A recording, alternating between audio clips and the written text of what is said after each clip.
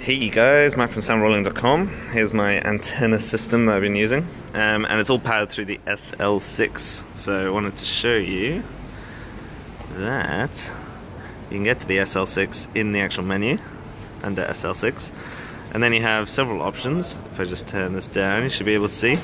And so you can see that I'm just powering one antenna at the moment, and I've put an antenna filter. You probably don't, maybe you don't need it, but I guess it just helps you in case of any interference.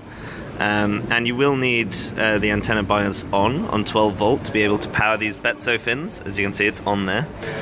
This 0, by the way, is the gain, extra gain. This is more for if you have really long BNC cable, but you can obviously live without it. And then if I turn off the powering, then obviously it dies, so you will need that.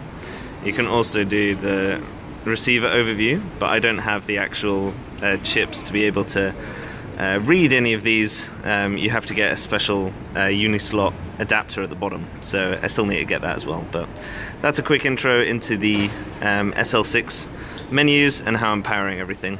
BNC on one side, A and B, and then powers all of this. And you can just use one, and that's what I've been using most of the time on this shoot.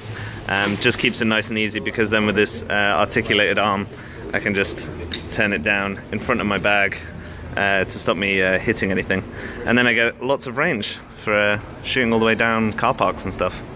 So till next time, see you later.